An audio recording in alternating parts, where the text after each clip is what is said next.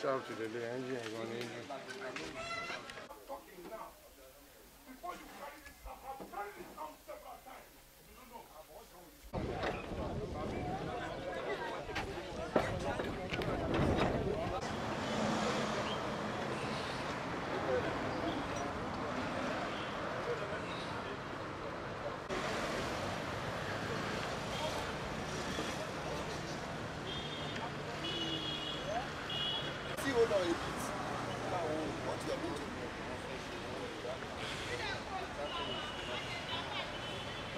Getting to the end now, we discovered that Akere waterfront was popular. That was the only route that we knew from the Benin Republic down to Nigeria.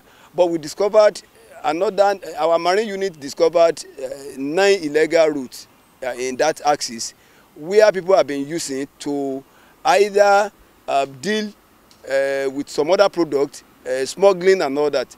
So we have also discovered that, and we have deployed our men there too to ensure that such things did not happen. Because during the lockdown, the government didn't want anybody to come in because we also don't know their health status.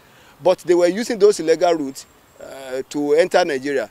And that was how we were able to detect them, and we blocked the road using our own resources, the canoe and all that.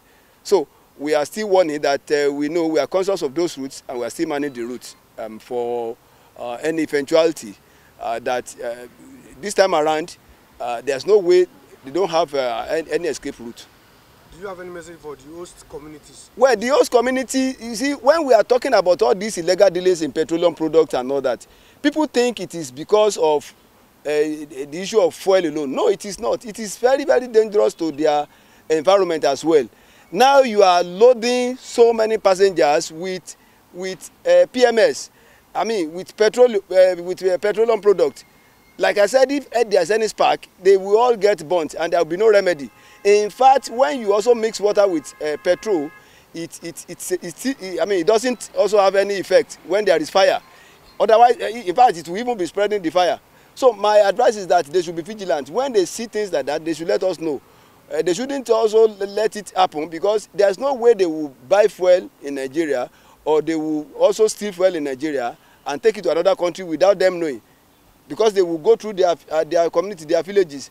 Besides that, we need to also investigate this particular one, whether it is a stolen fuel, whether it is a stolen product, or whether they actually bought it from where. These are the, because we also have funders, we also have bunkers.